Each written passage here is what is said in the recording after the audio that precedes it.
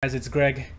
Today I wanted to give a little sort of introduction to the athletes who are going to be appearing at UAC 2 in just a couple of days. While all these guys and girls are very highly decorated and respected athletes, no doubt, within their own countries and for sure the region, I think that a lot of people are still not very familiar with a lot of these names just because of the part of the world where we come from. So I thought I'd give a little introduction, at least to give some context to the quality of the athletes we're having on our card, and also maybe give a little bit of a prediction kind of thing as well. But yeah, I'll be going from the lightest weight class to the heaviest, and then I'll end off with the ladies section. So yeah, without further ado, first match that we're gonna look at is between Godfather Valen from Singapore and the Crusher Monoj Debnath from India. And Valen is currently and has been the #1 ranked overall guy in Singapore for, let's say, the past 10 years or so. He's also the WAF, an ex-WAF youth #1. WAF Asian youth #1, and Monoj, on the other hand, he's India's #1 in the 70 kilo category under the BCAI Federation. He was the IFA Asia #1 in the 73 kg category for both left and right, and last year he was IFA Worlds #4 for both left and right. So yeah, both these guys very high accolades. Of course, just on a personal level, just because I'm Singaporean as well, I'm going to have to root for Valen in this one. Just think that Valen's got a little bit too much horsepower in him, even though he's pretty light. Both of them are going to be competing in the under 66 kilo category, which is our featherweight category in the UAC organization. And yeah, moving on to the next match, we have a left-handed match between Monoj as well, and between a guy called Lionel. He's the Berserker. He's currently our ranked 2 63 kg guy in Singapore. Most of you probably would never have heard of him, but he is a very strong, very explosive guy. No one else in Singapore other than Valen is even close to his strength in the 63 kg category. And yeah, hopefully this guy will put up a good fight against Monoj. He's definitely the underdog going into this, but if we even get to see Lionel get a stop on Monoj, that's going to be a really good sign for the Singapore arm wrestling scene. Moving on, we have Gladiator Chuan Kai versus the Unbreakable Burnett. Josh Burnett, probably a more well-known name. The Burnett name carries with it a lot of prestige in, at least in this part of the world, for arm wrestling. Josh, I arm wrestled with him about a year ago now after Over the Top. Feels really strong, but of course, Gladiator Chuan Kai, he was our winner in the first UAC just a couple of months back against one of our other guys, Irvin. They were in the 73 kg category as well, which is also what this match is going to be at. Our lightweight category from 66 kg to 73 kg. Both guys very strong in the hook, so I'm very much expecting this match to go inside. I don't expect this to be a very fast match at all. I expect a war, and I expect that my teammate Chuan Kai is going to come out on top. So yeah, we shall see. Moving on to the next match. Yes, this is going to be the title match for the lightweight category. And oh yeah, I forgot to mention as well, Valen and Monoj is also a title match as well for the featherweight category. And then this one is going to be a title match. Sorry. Between Achilles Joffy Jolly and Goku Joshua Tay. So Achilles, Joffy is a very huge name in Asia. He was the 2019, I think, IFA champion at the 70 kg category. He has been undefeated basically for the past 10 years in the lightweight category in Malaysia, and yeah, super strong guy. He often beats guys way above his weight class. Joshua, on the other hand, he's second right now in Singapore for the 70 kg category. He has had wars with Valen in the past on the left hand. On the right hand, not so much, but he is stronger on the right hand, as I believe, and both of them very strong side pressure, very strong hook pullers. So I am expecting this match to go into the hook as well. Joshua is the more explosive of the two guys. Joffy is usually a slower puller.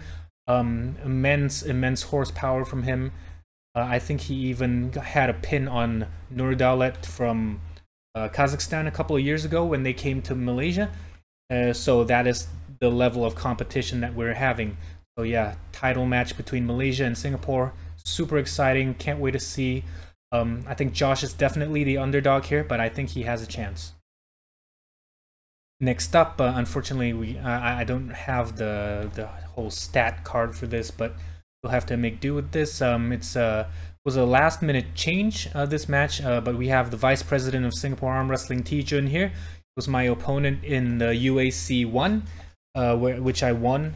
So he's currently number 2 welterweight in Singapore, but for this match, he was actually cutting for the lightweight category under 73, but unfortunately, due to, you know, scheduling conflicts and stuff like that, we had to change his opponent the last minute. And he is now going to be fighting against this guy, Danudet from Thailand. He's better known as UFO on YouTube and on social media. Currently, I think he's their #1 middleweight as well, or welterweight. So both of these guys have trained before, back when T-Jun went over to Thailand, but that was a long time ago. Both of them love the hook. Another good hook match incoming, but recently, T-Jun has been leveling up his hook game. I can't budge him in the hook at all. So I'm expecting this to be actually a very easy match for my teammate over here. But if the Thai guy, UFO, can get a stop on T-Jun, I will be very surprised, and I'll have a new level of respect for the level of arm wrestling in Thailand. Next up, we have our first welterweight match. Between Sam Burnett on the left here from Australia, the Oceanic champ, and Novichok Wisely Vance, who is overall number 2 in Singapore for the left hand, I think. He had a really close match with Valen last year at our nationals in the overalls category, and by far the strongest left hand in the welterweight division. I had my top 8 Singapore match tournament earlier this year, which he won very convincingly. Wisely is super strong on the left. They did pull at the after table last year when we were both at Over the Top Australia. Back then, Wisely wasn't very close to Sam, but he's come a long way in that time. Sam, I think, is currently number 2 on the left hand in the 80 kg category in Australia, just behind Robbie Capone. But yeah, if Wisely can get a stop on Sam, that will show that he has indeed leveled up from a year ago. Yeah, this is not a title match, but this one is for the welterweight title. So one of these gentlemen will be getting my UAC 1 title belt. Since this year I am, or rather this event, I'm moving up to the middleweight category. The welterweight is is below 81 kilos, so it's 73 kg to 81 kg. On the left, Typhoon Kevin Tsai from Taiwan, so has been the overall #1 in Taiwan, sorry, for many years, and arguably the strongest guy in East Asia for his weight category, and including weight categories above him. He was second place at IFA Asia last year in the overalls category, losing only to Seong-Yul Baek from Korea, I believe. So I think coming into this, Sam might actually be the underdog, despite him being the Oceanic champ. Kevin has placed very, very well in overseas tournaments. He's, I think he's come in like 8th or 11th place at one of the Zloty tournaments at 78 kilos. But at this event, they're going to be fighting under 81 kilos, and I'm expecting Kevin to dominate this match. But if Sam is able to stop Kevin, that will mean that will be a very, very good sign for the level that Sam has, and it would probably mean that he is pretty much close to like a world level standard for the 75 to 80 kg sort of range. Next up, we have oh, it's me. Okay, me versus Rhett. Okay, Rhett. No introductions for me needed. Only thing is that I changed my name from Beast. Was a Beast from the East, or Beast of the East, to Art of War. I kind of wanted to rebrand a little to my sort of more, you know, mind games, technical kind of trash talking sort of branding, versus Rhett Downward. So Rhett is the current, I think, Melbourne or Victoria champ. I forgot which one it is, but yeah, state champ, also French regional champ, because he travels to Europe quite often, and he competed in France last year, I believe. I faced Rhett before last year in the overalls at Over the Top. Over there he did beat me, but I have come a long way since then. I've leveled up all my fundamentals basically, and I think it's not even going to be close. I think this is just a walkover. I'm going up one weight class. I'm not even close to the weight cap for this. It's going to be 81 to 90 kilos. So I'm probably 85 kilos right now. He's probably got 5 kilos on me, but that's not going to matter. I'm coming up a weight class for the sole purpose of taking another belt. So, Rhett, good luck to you, man, but no hard feelings when I win you 3-0.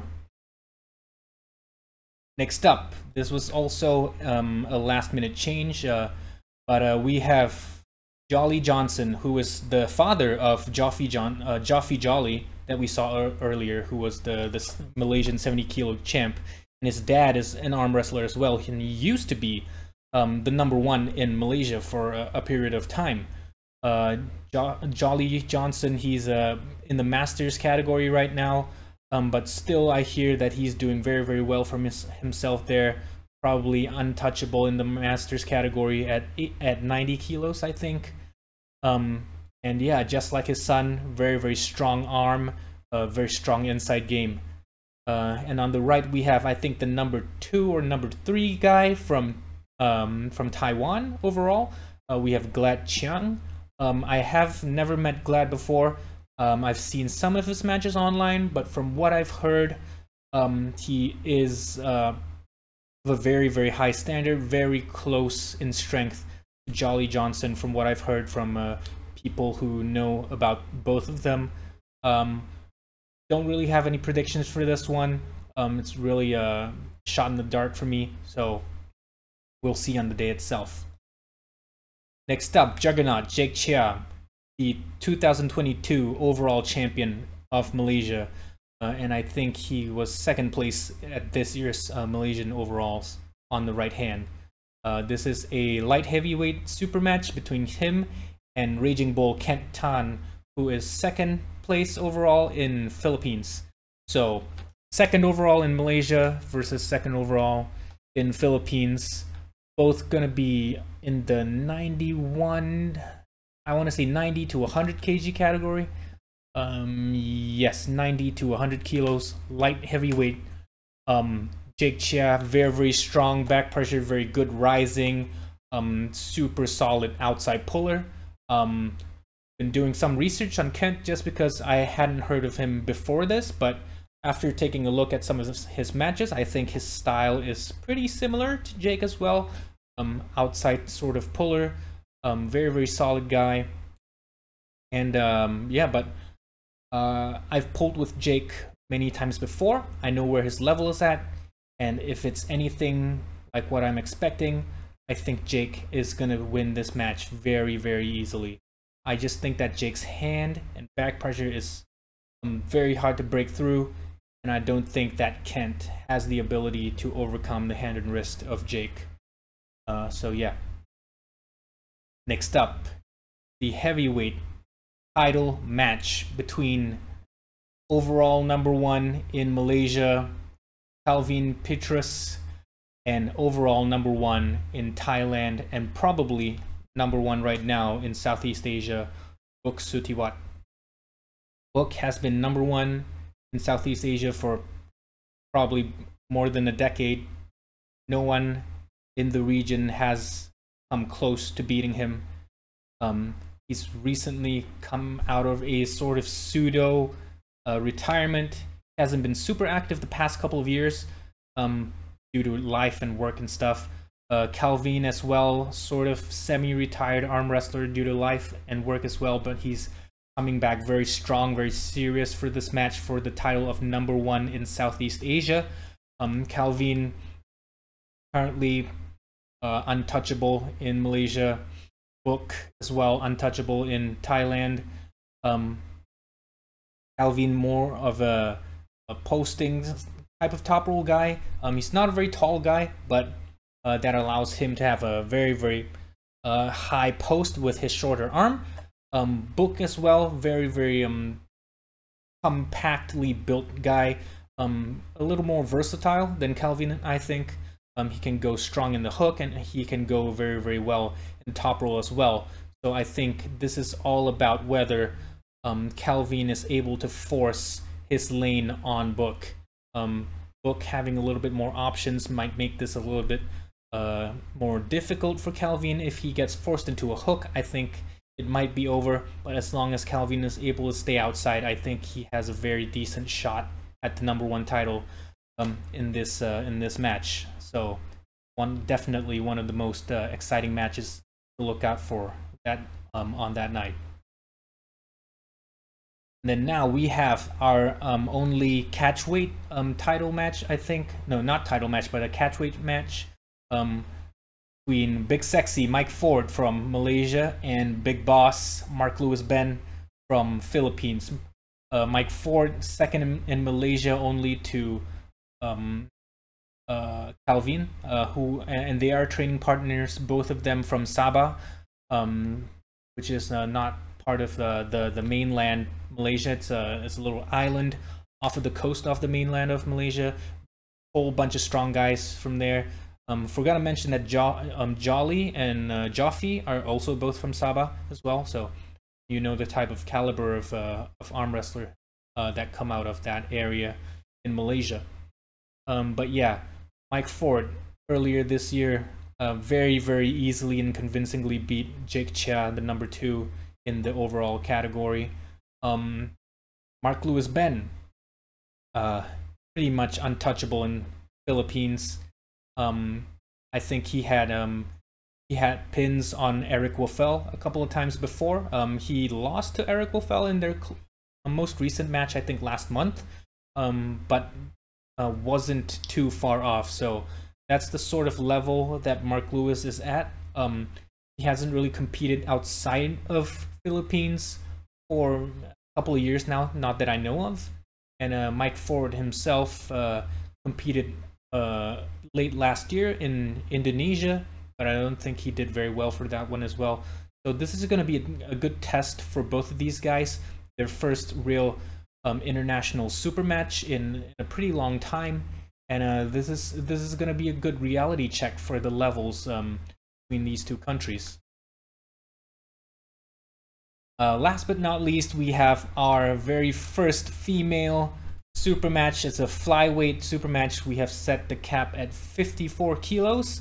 We have Iron Maiden Germaine, who was the girlfriend of Jake we saw earlier, and we have the Endless Haoyun, who is the girlfriend of Joshua Tay that we saw earlier as well. So both of these girls haven't really had much tournament experience or arm wrestling competing experience before, but they do have a decent amount of table experience just by virtue of being with their boyfriends and going to trainings with them. Both of them pretty strong in the gym. But yeah, first ever female super match. Very excited for this. Going to see the level of the female competition in Malaysia, because Malaysia's female tournament scene is a little bit bigger, or I should say much bigger than in Singapore. In Singapore, we've never had any female arm wrestling competition scene at all, so this will be a good check for us. And yeah, I think that brings us to the end of the list. Covered a lot today, and just 4 days out, the UAC 2, feeling very confident, very strong myself. Super excited, coming in the strongest I have ever been. So I feel like it's gonna be a good night. And before I go off, I just wanted to give another huge shout out to my my supporters that you see in the corner there. We have Mistel, who is a world champ Patreon supporter. That means he's supporting me $100 Sing dollars a month on Patreon. Super grateful for that. And we have Andy and Leon, who are my first 2 coffee supporters. So yeah, links to my Patreon and my coffee will be in the description. And yeah, all supporters will be shown in any future video. And yeah, you can go check out my platforms for the other perks that will be included as well. But yeah, that's all for today. And see you guys later this week. Stay tuned, guys.